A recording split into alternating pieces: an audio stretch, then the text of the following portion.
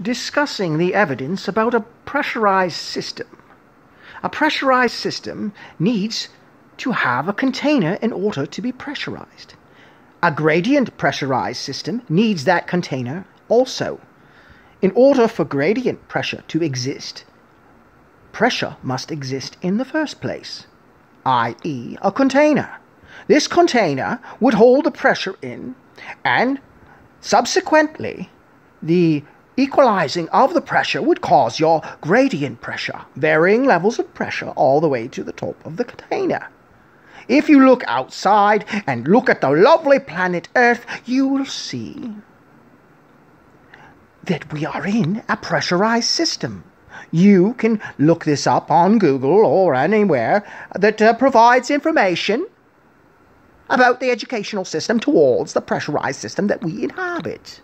But they will say that Earth is a closed system. Well, I ask you this, how can you have a closed system on a ball that's spinning through space with a pressurized system that does not have a container besides the vacuum of space itself without it going into outer space? This is a puzzling thing indeed. Many have asked this question, and it never gets answered. It's always obfuscated. They always obfuscate this question. They turn it into another question, or inevitably avoid it entirely.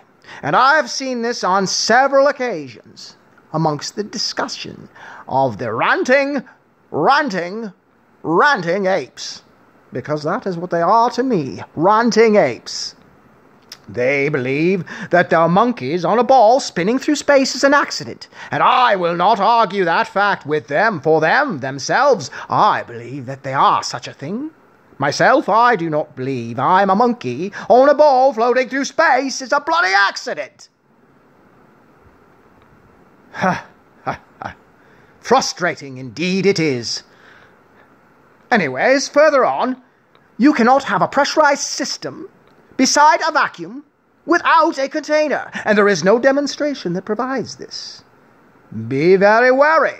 There are demonstrations that try to fool you into thinking that it is a pressurized system, when it indeed is not, and it has a lid that is not there, but it has sides, and these sides are not a pressurized system holding it in. No demonstration has been provided, no evidence has been provided, and in photos of miles and miles, you cannot see curvature. This just simply does not exist. It is a fallacy, and it's easily explained with perspective. Perspective of angular resolution. For example, if you stand on a hallway that is flat, 300 feet, and you were to put a flashlight at the end of that hallway, and use your phone and bring it down to the eye level of that flashlight, you will find that that flashlight will disappear because the angle becomes squashed on a flat surface. This is the law of perspective. And all laws of perspective, or the whole entire law of perspective, always says the same thing. It will rise to the eye level of the observer. The observer can see at eye level. And today, mate, we're going to be giving you a great time with walloping kangaroos then. Alrighty then.